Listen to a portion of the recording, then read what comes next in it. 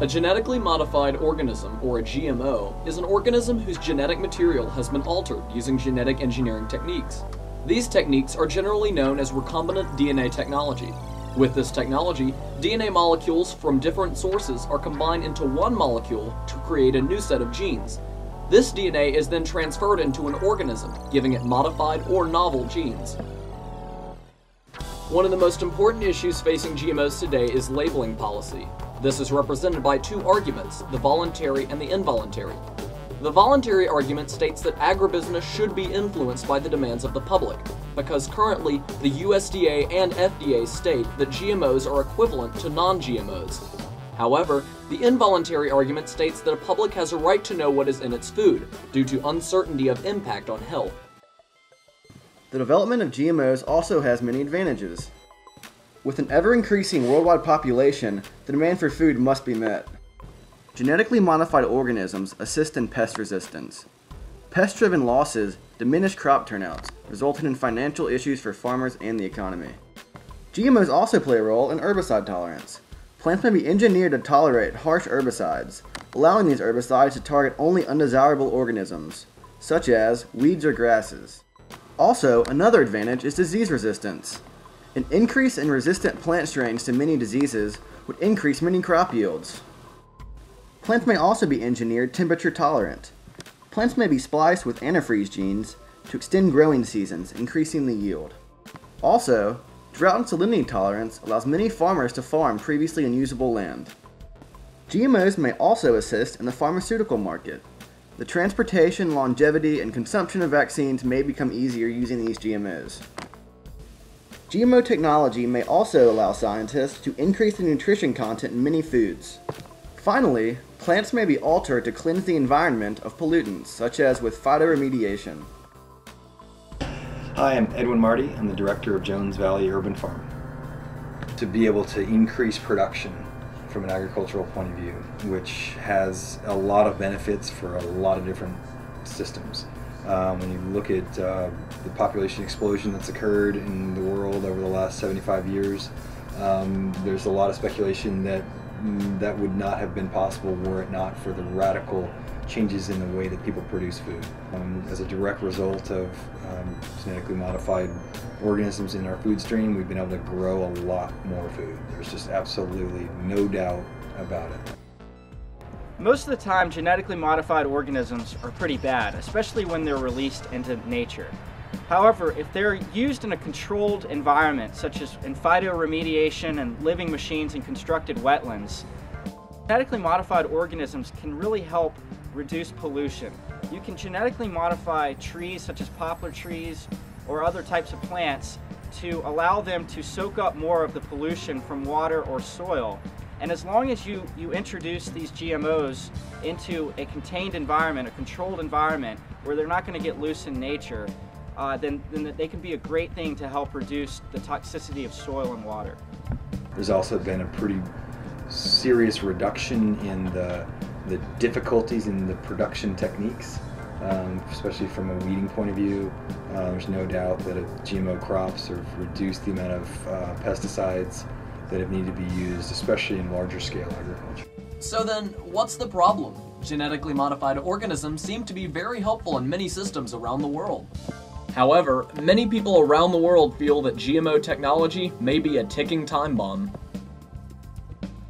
The precautionary principle states that if an action or policy might cause severe or irreversible harm to the public or the environment, there is a responsibility to intervene and protect the public when scientific investigation discovers a plausible risk.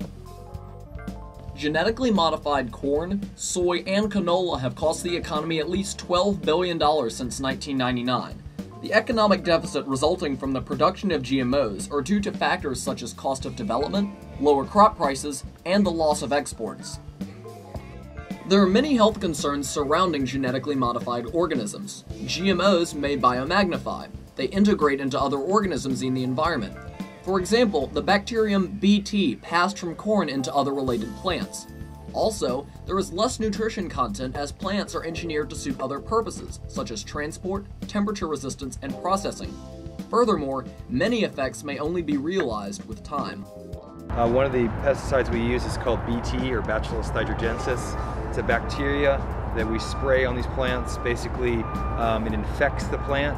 When an insect eats the plant, the insect then ingests that bacteria that's on the plant. It disrupts their digestive system and eventually leads to their death. Genetically modified crops used in the synthesis of drugs are planted near or in the same plots as other crops. As a result, those other crops may become contaminated. Plant relations are not entirely understood, as plants exchange genetic material very openly. For example, protogene corn modified to produce a drug for an oral hepatitis vaccine.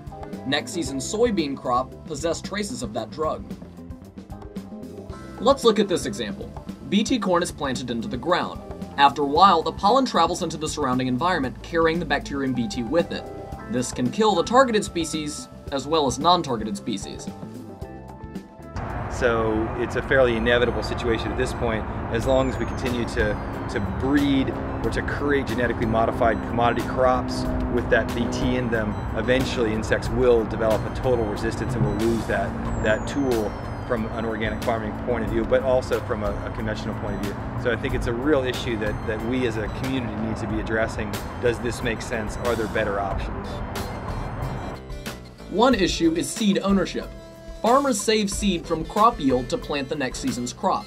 Genetically modified organism producers have put legal restrictions upon reusing seeds. Seed producers try to force farmers to rebuy seed every season. This causes dispute between farmers and seed producers. The primary agricultural issue with genetically modified organisms has to do with ownership. What happens with genetically modified organisms is a company owns the right to that gene inside the seed. So by law, if you use a genetically modified organism seed bank, you cannot propagate those seeds, which takes away the very fundamental ability for those farmers to be self-sufficient. Morality also plays a large role surrounding genetically modified organisms. There is the belief among people that food should be natural and that scientists should not be playing God. There is also the belief that it is morally right to know where your food is coming from. Be careful where you throw your garbage and watch it, you scientists. Watch what you're inventing. Kind of keep out of the fast lane, you know. We want to live long.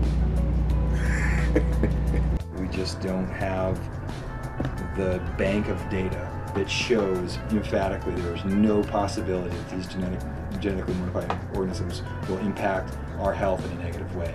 You can't say that scientifically, and so my feeling is if we can live without them, if we don't feel like we can say that they will not impair our health, then why would we want to risk those problems?